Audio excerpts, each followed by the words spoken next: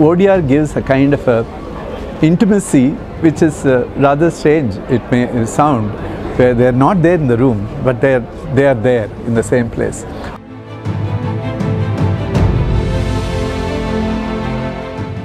It's wonderfully inspiring, really, to see the enthusiasm here for the subject matter.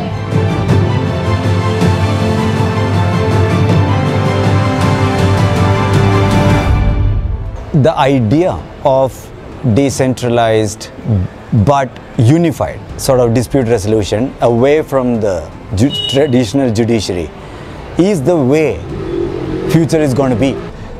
One idea what I would actually give onto my experience is following up with the guidelines, the Government of India guidelines of websites or the Web Consortium accessible guidelines. The moment you follow that, your overall design becomes completely inclusive. Particularly in the Indian ecosystem, how quickly ODR is evolving, I think it's very important that at this point we start thinking about systemic design issues and how we can solve them.